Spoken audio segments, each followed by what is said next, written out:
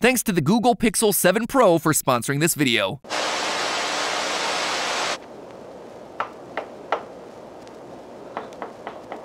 Who is it? Who's there? Who? Who are you? Who are you?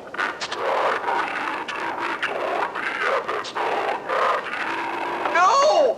No, you stay away! You stay away! No!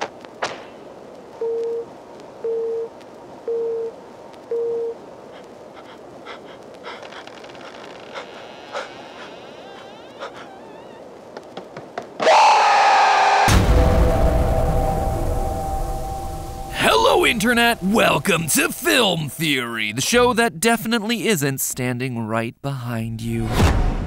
If you've spent any time watching the channel recently, you know that we are in love with the world of analog horror. There are countless incredible independent filmmakers here on YouTube telling some of the most compelling and scariest stories in modern entertainment right now. I'm talking stuff like the Walten Files, the Backrooms, the Mandela Catalogue, stories that all have an iconic look and feel because they're largely set in the 80s, 90s, and early aughts. This was a time when video tech was first becoming widely available and finding its footing. Camcorders were giant boxes that you had to cart around with you. And if you actually wanted to film something, well, you also had to bring along a library's worth of physical tapes to record on. No exaggeration, my family had a literal cooler-sized bag just to carry everything we needed to film like 30 minutes of the family Christmas. And even then, the footage we got was rough. When something moved, the footage got blurry. When it was dark, it got grainy. Most of the time, you just left what you shot on the recording tapes because transferring it to an actual VHS tape you could play required a master's degree in arranging wires and cables from the camcorder to the VCR. And then once you actually watched what you made, your mileage varied. I'm guessing no one watching right now has ever even heard of a tracking button on a remote control before, right? That ringing bells for anyone? Well, you know those blurry lines that go across the screen in pretty much all analog horror uploads? Those were most often caused by a misalignment of the tape inside the VHS and the playback head inside the VCR. And tracking was the button that you used to help sync those two things up. This is the awkward puberty era of tech that I'm talking about. And that's what I love about these analog horror series. They're videos that take the early limitations of tech from the era and use them to create genuine, authentic, memorable scares. Now, at the top of the episode, you heard that this video is being sponsored by the Google Pixel 7 Pro. In fact, that whole opening was filmed on the phone's camera, a camera that just has a ton of amazing features. We had to work really hard to make the footage from this thing look old and scary like analog horror. Just take a look at this. This is the final shot, but watch as we remove one filter, two, get rid of the vignette, and a final effect, boom! This is the original footage that we were working with, and it looks fantastic, which got me thinking, what would modern analog horror look like? The aesthetic of analog horror is built off these technological limitations of 80s and 90s home video, motion blur, no ability to see in the dark, things that are just barely visible off in the distance. But those limitations don't exist today. Just look at the Google Pixel 7 Pro, a phone small enough to fit in your pocket but equipped with a camera smart enough to challenge tech 10 times its size. Motion blur isn't a problem because it has image stabilization. In fact, the blur is in your control with features like cinematic blur, keeping the subject in focus and blurring the background. Is it too dark? Not a problem. The Google Pixel 7 Pro has night sight, where you can take a picture in almost absolute darkness and still wind up with something to show for it. Oh, is there something off in the distance that's too far to truly make out? Again, it's not a problem. This itty-bitty piece of tech now has a 5x zoom telephoto lens and records in 4K, so that scary pile of pixels off in the woods is just the non-scary pile of rocks that it always was. I gotta be honest with you, we have great cameras here in the studio to film on, but most of the shoots that we do at this point are on Pixel phones because the cameras are high quality, they're easy to use, and they're smart. The shots look better because the camera is largely doing a lot of the work for us. So this then begs the question, is modern technology too good to make effective analog horror? Could an analog horror series take place in the modern day when everyone and their grandmother has access to a high quality camera sitting in their pocket? Today we're looking at the tropes of analog horror to see what the equivalent would be if it was themed around today. In 20 to 30 years, when people look back at this era of entertainment, what will the retro tech horror stories look and feel like? Curl up and hide under the blankets, loyal theorists. We're about to find out. So before we can really jump into the idea of modern tech being too good to make analog horror, we should first take a step back to fully understand what makes the 80s and 90s tech so perfect for this type of storytelling. Like I mentioned in the intro, series like the Walten Files, Backrooms, Mandela Catalogue, all of them were made to look like they were filmed on ancient camcorders. They have that iconic jittery, blurry VHS look. This sort of technology became cheap enough to mass produce by the 1980s and were fairly common by the 1990s. That's why so many of these series take place in this era of content. It's also where we get the analog part of the label analog horror. These old camcorders used analog signals to write information onto actual magnetic strips. An analog signal is basically some sort of thing that constantly changes to represent different data points. This could be the heights or frequencies of wavelengths, like with radio signals, or even stuff that's simple, like a record where it reads the heights of grooves on the record and then translates that into an audio output. Because analog recordings are literal waves, there's an infinite amount of detail that you can get in there, but it also makes it more likely to have interference, like you see with television static. Hence why old TVs had antennas that you could use to fine-tune the signal. By contrast, digital signals are discrete packages that are stored as units of ones and zeros. A digital recording takes snapshots of the analog signal at a certain rate. The higher the rate, the closer to the original signal you're gonna get. Instead of encoding information onto a physical tape like with analog, digital signals store it onto memory cards. Anyway, at that time, analog tapes had the potential to be decent quality, but it turns out that the tech wasn't exactly the ideal solution for long-term storage. See, magnetic tape begins to degrade after 10 to 20 years if it isn't stored properly, meaning the footage gets blurry, it gets glitchy, corrupted. Here's a friendly reminder to convert all your old home videos into digital if you haven't already here, folks. What's more, the footage from these old cameras and camcorders was often interlaced. Have you ever paused an old video and noticed that any motion blur seems to have this weird series of horizontal lines running through it? That means that the footage was interlaced. Each single frame of the video only had about half the information needed for the full image. The rest of the image used the previous frame, meaning that any motion would be slightly offset and thus the horizontal lines. This drastically cut the amount of data needed for the full video, making it easier to both store and broadcast, but it also resulted in huge losses in quality. The opposite of this is known as progressive scan, where an entire image's worth of video is shown in each individual frame. You ever notice when you select the quality of a YouTube video, it says something like 1080p? Well, the P stands for progressive scan, and almost all video shot today uses that as the standard. Regardless, the lower quality interlaced video being played on a big ol' CRT screen helped to create the iconic flickering look that we now associate with old videos from this era. And you see, that's why it works so well for horror made on a budget. Not only is this sort of technology really cheap nowadays, but the look is easy to recreate in post-production using modern editing software. Like here, bam! Our editors just threw a bunch of effects on this to make it look like an old VHS, and it's what, like 2 layers in After Effects? This lets young filmmakers create something that's immediately stylish, atmospheric, set in a clear time and place in history. What's more important, though, is that they're also able to use this aesthetic to amplify what makes the series scary. This look creates an intentional lack of clarity. See, when you introduce a scary idea but you don't show that scary thing, what your audience imagines in their head is far more horrifying than anything you could possibly come up with yourself. It doesn't matter what medium you're in. The ideas used to great effect in the Cthulhu Mythos books, and a ton of the most iconic horror movies of all time have embraced this exact idea. Is your mechanical shark animatronic not working? Don't worry, just don't show the shark for the majority of the movie, and it's gonna wind up being way more effective and way scarier. And it's this lack of clarity that really intensifies the actual horror that analog horror is based on, that what's familiar can be deadly. Look at the 3 series that I keep using as examples. Mandela Catalogue is all about our friends and neighbors being imposters. The Walten Files is about a family-friendly burger restaurant that turns deadly. And the Backrooms is about the horror of mundane walls and fluorescent lights. These aren't supernatural creatures, these are series that rely on the normal people and places around us, but made unnatural and scary. This idea that the familiar can hurt you is probably best exemplified by another trend that came out of this era, stranger danger. Though the term dates back all the way to the 1960s, it didn't catch fire until 1979, when a child in Manhattan was tragically kidnapped while walking to school. News media grabbed hold of the story, who spread it nationwide and soon began widely reporting similar cases of missing kids. This culminated in 1982, when it was widely reported that nearly 50,000 American children were being kidnapped by strangers every year. And just so we're crystal clear on this, that number is wildly inflated. But it managed to cement the idea that all strangers can be potentially dangerous in the minds of the nation. And there were PSAs and school assemblies drilling that idea into people throughout the 80s and 90s, even up through the mid-2000s. But these analog horror series also play off another innate human fear, the uncanny valley. This is a phenomenon that many psychologists have noticed, where people have strong negative reactions to things that look almost human but aren't quite all the way there. Insert any low-budget, poorly executed CGI here. But again, this is where analog horror shines. Without the budget to pay for pristine, photorealistic computer-generated worlds, these stories lean into the unsettling nature of things that are slightly off from reality. reality. The alternates from Mandela Catalogue are stretched, deformed human monsters. They're almost human, but not quite. The animatronics of Walten's restaurants exhibit jerky movements and speak in dead, emotionless, pre-recorded phrases. The Backrooms takes a generic office layout but then twists it into something that's not built by human hands. Something that on the surface looks familiar, but where the nuances don't match up. The layout doesn't quite work with what those spaces would actually look and feel like if it was actually made by humans. Things are just slightly off, which keeps us off balance and nervous. But having laid all of that out, you can start to see the problem here, right? Modern technology just isn't super compatible with that flavor of classic analog horror. Our cameras are too good, and there's just a lot of them everywhere. And even if you are working with older, blurry footage today, there are upscaling programs that are able to use complex algorithms to increase the quality of footage near flawlessly. So if we were to sit here and think about what modern analog horror would be, what would it look like? If current analog horror thrives on the limitations of the technology from the past, what will the creators of the future be exploiting to scare us with stories about today? Since clarity of image isn't an issue anymore, we'd need to find something about contemporary technology that is scary. Honestly, I had to really think about this one. I mean, there are some obvious answers like social media and that everyone shares a ton of information about themselves online and not everyone is what they seem, but that's not super unique. Those stories are already being told by Hollywood. We all understand the scare potential there. It's also not a true parallel to analog horror. Again, the genre is about the limitations of filming equipment. Equipment that today seems to have no limitation. And therein lies the answer, I think. That right there is the point. Not that the video gets blurry in the dark or that a shaky camera obscures the movement of a monster as it comes towards you. In an ironic twist, where analog horror as we know it's rooted in the limitations of technology from the 80s and 90s, I expect creators of analog horror in the future to lean into the idea that technology became too good in the 2020s. That what we define as photorealism has actually evolved beyond reality, now able to create realities that never even existed in the first place. What made me think of this was actually the Pixel 7. There's this feature in the camera called Magic Eraser, which lets you go into your photos after you take them to remove small objects in the background. It does this using AI, filling in the space left by the object with information about the space around it. It is, without exaggeration, an incredible tool. It helps you to create the perfect moment even if you weren't able to capture it at the time. I cannot tell you the amount of times that Steph and I have woken up at 4 a.m. just to get a picture in front of some landmark without hordes of people lingering in the background. Magic Eraser solves that problem instantly, getting me extra sleep while we're on vacation, which I am so thankful for. But Magic Eraser also shows how instantaneous this sort of tech is getting. Literally, you rub your finger and stuff in the background disappears. It erases people out of a moment in time. It is literally creating a new reality with just the touch of a finger. And sure, this sort of stuff has always been possible to some extent thanks to photo editing software, but the ease and speed at which it's possible now with the Magic Eraser is incredible. And we're not just talking about correcting photos either. I'm sure you've seen the news about AI with the ability to create artwork from using just a few keywords. My friends over at Corridor Digital have been experimenting with this sort of content creation for a while now, and let me tell you, AI image generation is even getting to a point where you feed it a bunch of pictures of an individual person and you can get it to spit out high-quality artistic interpretations of that person in almost any style you want. No joke, companies are already starting to talk to me about how this sort of technological advancement could be used to automatically generate video thumbnails in the near future. And it's not just stopping at still images either. We've already done 2 episodes dedicated to the ways that Hollywood has taken people's likenesses and putting them onto other bodies. How we're now able to synthesize voices from audio clips, things like that. There are even computer programs that allow you to take the voices of real people and convert them into AI voices, so you can then get those voices to say anything you want. And again, people are contacting me about this exact sort of thing, so that my auto-generated voice can exist forever reading these scripts as the eternal online theorist. And this is no longer a cumbersome process either. It's getting to the point where you can literally deepfake someone in real time on video calls. I mean, can you imagine how frightening it would be if these technologies combined and you could speak with someone's actual voice and face? That's not only terrifying, it's also incredibly believable in the near future. And if I were to make any sort of modern analog horror set in the present day, it would embrace this technology for its storytelling. It would have to be about AIs creating a reality that was never actually real in the first place. So, say we wanted to make something similar to the Mandela Catalogue. The alternates and intruder could be people deep-faked in real time. On the surface, they look normal, but something about them is just off, or they don't sound quite right. It could be about tricking you into false memories about your own life. An AI serving you up videos of things that you've said and done that you know that you have never said or done before. Your memories being gaslit and your physical body being erased from moments in time that you know you were there for. But slowly, bit by bit, the evidence starts to stack up against you. Pics or it didn't happen, you know? And the pics don't show you for whatever reason. The Backrooms Backrooms are even easier to work with here. Our running theory's been that the world of the Backrooms is just one big simulated reality that's become glitched. Something that becomes a lot scarier if we imagine an AI overlord tweaking things and people in real time. Changing a face here, creating a neighborhood out of thin air there. When it detects a problem, it overcorrects its reality, perhaps leading people to glitch out in the first place. Instead of the intentional lack of clarity like with the 80s and 90s era tech, here we're leaning into the hyper reality of all of this. There's too much detail. There's too much precision. So much, in fact, that you begin to doubt yourself, your memories, your own identity. Humans are fallible. The computer's memory, meanwhile, is not. The big themes of this modern analog horror would come down to having your viewers question if what they're seeing is even real, and whether or not we're just seeing a reality through computers, or if we're seeing what's actually in front of our faces. Now that is terrifying. Someone should probably do a series like that someday, huh? But hey, you know what isn't scary? The brand spanking new Google Pixel 7 Pro. Real talk, I adore the Google Pixel series of phones. I've been using them since Gen 1, and like I said at the top of the video, a lot of Team Theorist is like me and have been using them for years. Lee, who's been on the team longer than almost anyone here, he's been using a Pixel 2 XL since it came out and loves it to pieces. And after getting some hands-on time with the Pixel 7 for this video, he can't wait to upgrade and get one for himself. The phone has a ton of other awesome new features that we didn't get a chance to touch on today, including a live translation feature that can interpret and translate 48 languages in real time. There's also a live caption feature that basically takes any speech audio running through the phone and captions it in real time. We use captions a lot during our research, so this one is a lifesaver. Plus, the phone itself looks gorgeous. There's this new metal bar running across the camera that not only offers protection, but also really pops against the color of the phone. Looks awesome. Again, thank you so much to Google and the Pixel 7 Pro for sponsoring this video and letting us film this video. And as always, remember, it's just a theory. A film theory. And cut.